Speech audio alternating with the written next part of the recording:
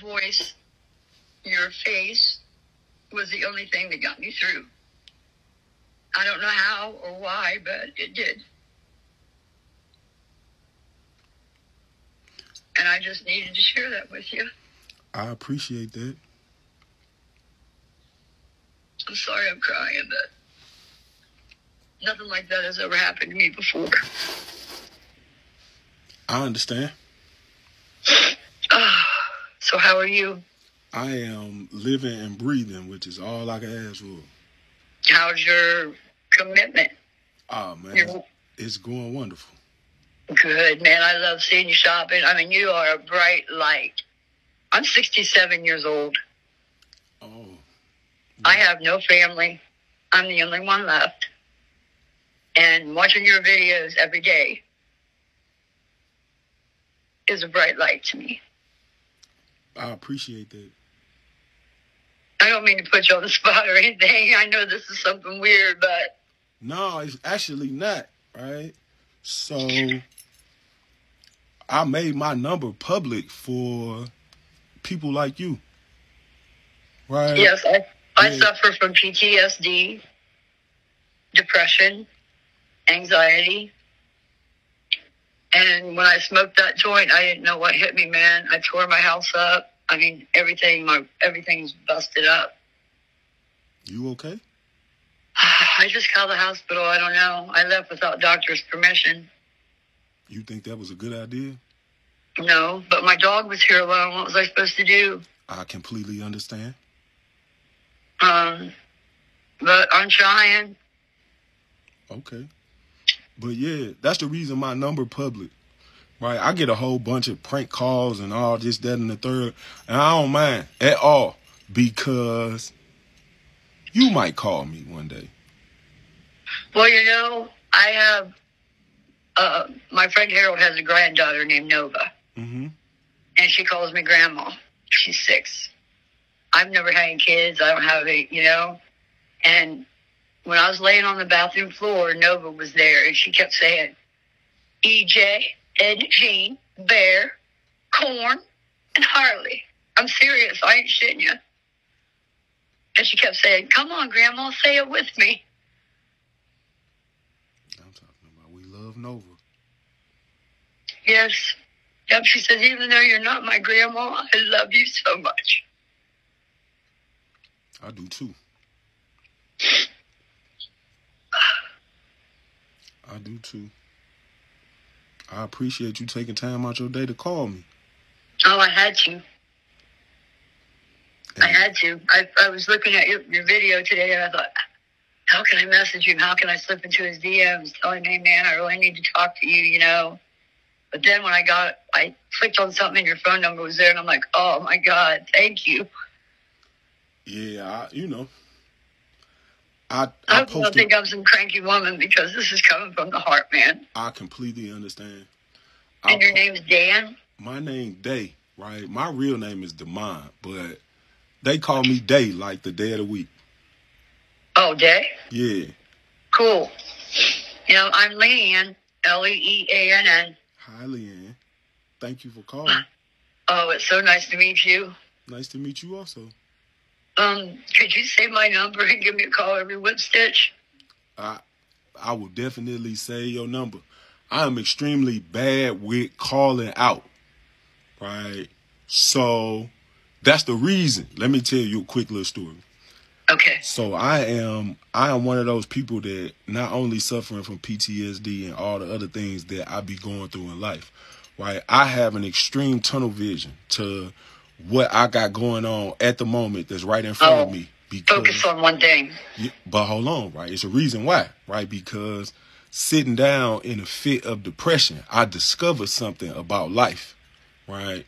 The only things that we really have control over or within arm's reach, anything that you can kind of reach out and touch is something that you can control. Anything that you can't reach out and hold with your own hands or feet or whatever is completely out of your control, including people's thoughts and actions and all of that. Anything that you can't reach out and touch is out of your control. So I kind of stay focused on what's in front of me at all times, because those are the only things that I can kind of control.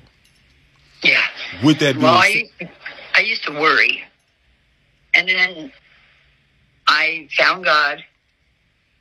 He saved me. And after that, I thought, what's the sense in worrying? It's not going to change what's going to happen tomorrow, you know?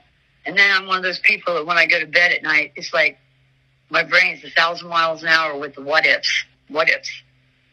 And I try to get that out of my head, you know? And my doctor changed my antidepressants, and it's really helping. I get it. But let me finish telling you my story. Oh, right? Sorry. So I only focus on the things that are right in front of me, right? And with that being said, I am horrible with calling out, because I only call out when I'm in trouble. Anybody who know me already know, if I pop up on your caller ID, 9 times out of 10, as soon as you answer the phone, I am asking for something. I need something. I am in need, whether it be financial, whether it be information, whether it just be an extra set of hands. If I call you, you should already know I want something as soon as my name pop up. And I got into the habit of that. And it's been hard to break it, right? Like, I just be going through life. But if you call me, I might answer the phone, right? Okay. I literally might answer the phone. Well, I lost my phone and all this craziness. I've searched my entire house. I mean, everything. I can't find my phone. So I have no one's numbers. I'm in the dark here. That makes sense. Because I don't remember anything. Join the club. Oh, but you're great. Your puppies are great. Thank you. And I will send you a picture of my pup. Please. My husband passed away in 2014. Condolences. And it was he got diagnosed with liver cancer on August 7th, and he died on September 20th. And it was horrible. And I lost it. I was alone, and I really didn't care about anything, you know. And one day, my friend Rhonda, we were going to a town here about 20 miles away, and I said, let's go to the Humane Society. Let me see what they got. I walked in, there was 100 pit bulls. And in the front, there was a little white dog covered up with a blanket, and all I could see was her eyes. I said, that's my dog. He said, she's 11. I said, okay, 11 months. I thought she was a puppy. I said, I don't care. That's my dog. He said, well, she's got something wrong with her back leg. And I said, I don't care. I'll take her. Well, I had to run home and get my lease. I said, don't put her back in that cage, please. He just kept saying, she's 11. She's 11. I'm like, okay, I got it. 11 months. He said, no, she's 11 years old. I said, I don't care. And how they got her was she was a mama at a puppy mill. And they raided the puppy mill. And she's the best thing I ever got, man. She's 18 now. The vet told me they did blood work a couple months ago and said, whatever I'm doing, keep doing it. But her back leg, she's a Maltese. And they said they're born with a dislocated kneecap.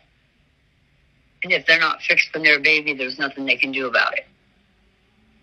So she does pretty good on 3 legs. I'm going to get her one of those little carts here soon as she can't, but she can outrun me. Oh, she's doing it. Oh, she's beautiful. And then what scares me is what she went through when I was going through that crap. She was terrified, I'm sure. Mommy, what's going on, I understand. But Leann, call me. Okay. Yeah, this is my number. You could call me. I might answer the phone. Well, put my name in there, bud. This might not be my number because I have to get a new phone. But when I get the new phone, I'll put you in. And then if you answer, send me a I'll text. Just say, hey, man, it's Leann from Ohio. Give me a call. Leann, just text me your name. I'll lock it in. All right, honey. You have a good day and you be safe. Thank you so much for answering the phone, man. You don't know how much that means to me. I